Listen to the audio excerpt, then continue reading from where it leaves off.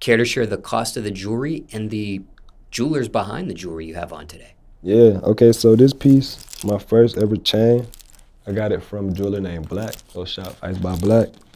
Cartier, OKQ, got this bracelet from OKQ as well.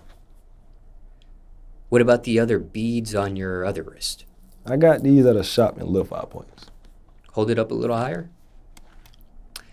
And then what about the hat ensemble you have, for lack of a better phrase? It's a balaclava. It's like a one-of-one piece. Yeah. And what about the glasses? Where did I get? I don't even remember where I got these. Is there a brand for the glasses or the balaclava? Nah. Okay. Now, are any of these your favorite brands or favorite items you're wearing in today's interview? I had to say probably the balaclava, yeah, because it's one of one. You know, nobody's got one. And what about the jewelry items? You didn't mention a price on those. Care to share the price or cost of those items at the time? Believe it or not, this piece was a promo piece. Got this discounted. Cartier, 42, bracelet, 5.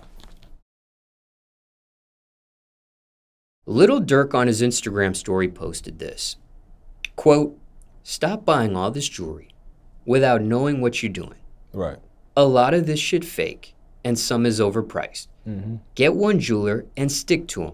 I'm telling you, y'all ass gonna be pissed when the truth come out." Right. End quote. What are your thoughts on this? That's for sure a fact. I say now, I'm sticking with one jeweler, OKQ, like I said before. But before, I don't really care for jewelry, I ain't gonna lie. It's more so like a reward for me, like, yeah, that's really how I say about that. Now let's dive a little bit deeper with the items that you have on during this interview. When it comes to your chain, is this chain called anything specific? Nah, it's just my brand name, Cozy, is what I go by. And what's the meaning behind that, and how did that come to be? Okay, so Cozy actually came by. That's what I call my supporters on my vlogging channel. So I call them Cozy Mafia, and then Cozy, I made that my brand name. So it's just that. Where did that come from, though? Out of all the names you could have chosen? I don't know. It just came to me one night. Like, I don't know. I was just sitting thinking of a name, and Cozy was just that one, and I just stuck it around with it. And for those in the audience getting to know you for the very first time, care to share that YouTube channel name to the vlogging channel? Right, it's Quan. And when it comes to your watch, you mentioned this is a Cartier. Does it get any more specific than that, like a particular model name? Yeah, it's a skeleton Cartier. And why this brand for you? Because there are other watch brands out there. I like other watch brands, but it's just like, this is my actual first watch. So it was like, it's something I always wanted, something I seen, it was like, it stood out to me, so, yeah. Any meaning behind the wrist it sits on in this interview? It's on your left wrist. So they say mainly you're supposed to wear your watches on the left wrist if you're a guy, but like I left space in between my tattoos for my first watch. So yeah, that's really why it's on my left wrist and not my right. Can you show that on camera a little higher? Yeah, you can't really see the space, but like I'm tatted all the way from here to here, and it's like a space in between here. And are you naturally right-handed or left-handed? I'm left-handed. And this is the only watch you have thus far in your jewelry collection? Yeah, and probably gonna be the only bust-down watch. I'm going rest plain Jane. And speaking of custom, or bust-down as some say, when it comes to that debate of custom versus factory, AKA bust-down versus plain Jane, right? Where do you stand on that at this point? I say plain Jane is for sure the better route. And why? It's just like, we walk in a room that's plain Jane speak volume way more than the bust down. Bust down attract the wrong people. You do have a bracelet on as well on that same wrist. Is this bracelet called something specific, perhaps? Nah. Any meaning behind that bracelet as well? I just thought it looked cool, so got it. No rings on your fingers. I actually got one. Oh, you do? Yeah. It sits on your pinky. Is there any meaning behind that particular ring? Nah, it's a Gucci ring. It look pretty cool. Just like an everyday wear. Any meaning behind that hand either? No, I'm left-handed, so it just went straight to the left hand. And what about earrings? You have both ears pierced. Yeah, I got 6 earring piercings. 6 piercings? Yeah, 3 on each. And what's the meaning behind that? Not really a meaning. I just never really seen nobody or a dude with 3 and 3, so I just was like, might as well. Did you get all 6 done at the same time? Not different times. The first time you got your ears pierced, do you remember what age you were and how many you did? I was in 5th grade, and I just got 2, like 1 on each side. And was that something you get professionally done or you actually do on your own? No, I got them professionally done, but I took them out the same day because I ain't like them. And they healed up and you had to get them re-pierced again? Yeah, I probably got them re-pierced like 2 more times. And just for context, care to share the name of the elementary school you attended back then? I went to Bethune Elementary. And was that your own choice to get your ears pierced? Parents encouraging that perhaps back then at that age? And that was my own choice. What is your opinion on grills? Grills? I actually had a pair before I got my teeth done. I like them. Was that pull-out or perms back then? It was pull-outs. What is your opinion on that debate? Pull-outs versus perms?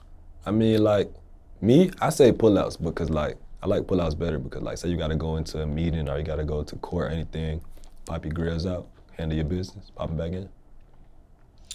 And was that diamonds or gold back then on the pullouts? It was gold. Remember the jewelry you used for that? Chris the jeweler. And is that something you still have to this very day or something you lost back then? I actually lost, I had grills for a little minute. I lost them twice, but I still got a pair now. Do you remember how you lost each of those grills back then? Yeah, I threw them away. So they weren't, oh, you threw them away by accident? Yeah, like put them in a napkin while I was eating, tossed them in the trash. And even though that happened twice to you, you still believe in pullouts? Yeah. Okay. When it comes to losing jewelry, were those the only items you ever lost? Yeah, really, yeah. What's your What's your opinion on insurance for jewelry? I say for sure have insurance on all your jewelry because, like, your life not worth the jewelry at the end of the day. So just get that insured, you can be cool. Now, you mentioned previously that the chain was for promo. How does that work? Does the jeweler offer that to you? Do you offer that to the jeweler? I didn't necessarily offer it to him. It was like a connection type of thing. I had to connect, plugged me up with him, and just went from there. And what was the terms of that promo? It was, I think it was like a couple reposts. Yeah, it wasn't that too serious. Couple reposts on YouTube, Instagram? Okay. But I also shouted him out in a vlog as well.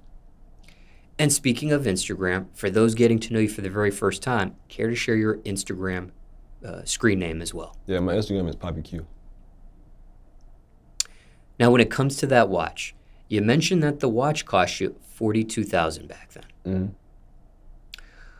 Was that amount of money you spent worth it? For me, yes. And what leads you to that answer? I say like I told you, it was like a reward for me. So I say it's like a token of success. So yeah, I was like, why not? Also wanted to follow up on jewelry insurance. One more question there. When you lost those 2 grills, were those insured at the time? No. Now, for someone watching this interview or listening to it with no jewelry on, what does that feel like to have $42,000 around your wrist? I mean, I don't really think too much of it. It's just like I said, it's a token of success. I don't look at it as everybody else do. For some people, this amount of money is the cost of an auto vehicle. Do you ever look at your jewelry in those type of terms? I mean, once you buy a bust down, it's going to depreciate. So like, nah. But the fact that you have, for lack of a better phrase, a car around your wrist, do you ever think of it in terms of that? Nah, not really. What is your opinion on those who purchase jewelry first instead of the auto vehicle? Dumb. That's all I gotta say. It's stupid. And something you didn't do? Nah. You had the auto vehicle first. Yeah. Then the jewelry. Of course. Now, dissecting Dirk's post just a little bit further, you mentioned you're going to start using one jeweler from now on at this point. Right. But did you know what you were doing when you were buying any of this jewelry at the time? You mentioned your stance on custom versus factory at this point, but did you know what you were doing back then? Did you know stuff like that depreciated back then when you bought it, or? Yeah, like every time before I'm about to buy something, I for sure do my research on it. Ever felt like you paid overpriced for any of these items you have, jewelry-wise? I mean, you could always find something for cheaper somewhere, but at the time, nah. Ever received a fake item of jewelry? Nah, I don't really have too many pieces. And when it comes to your entire jewelry collection,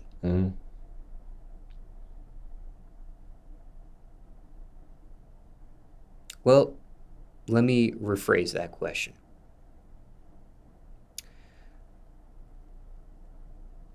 I have two other questions for you I didn't get a chance to ask you previously, just as a follow-up. When it comes to the other two bracelets on your other wrist, was there any meaning behind those, the beads on your right wrist? Nah, it's not really a meaning. I just like the way they look. And the earrings, was there a jeweler behind the earrings? Claire's. Yeah, I tend to lose earrings pretty often. So like, I feel like, well, for me, I feel like buying real earrings is, nah, I'm good. You also have another chain around your neck as well. Is there any meaning behind that, or what that chain is called as well? Nah, it's like a clear acrylic chain. I made it myself. It's not really a meaning. It's just something I've been wearing since high school. And if those in the audience didn't get a chance to watch or listen to other portions of questions with you, care to share the name of that high school you're referencing here? I went to Banneker High School.